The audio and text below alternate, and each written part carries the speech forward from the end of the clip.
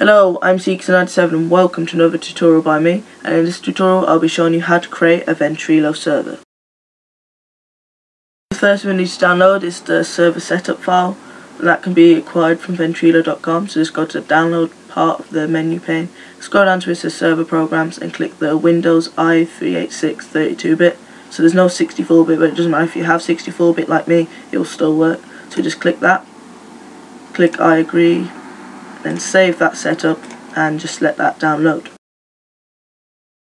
So once that's downloaded, just double click the setup file, click next, accept and next, put your name in, so my name, organisation you can leave that blank and then put it anyone who uses this computer, next, next again, next, and just let that install.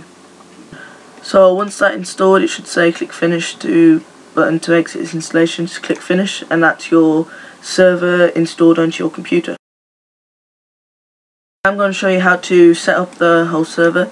So the first thing you want to do is go to Start, All Programs, find Vent Server or Vent SRV, which is underneath Ventrilo. Click that, and then here the first thing you need to click is Edit INI file. Click that, and the two things you need to edit are name. So call that your server name, whatever you want that to be called. So I'll just call it Test Server. Phonetic, you can leave that, but I'll just put it says servers. That's not really the second thing. The second thing is admin password.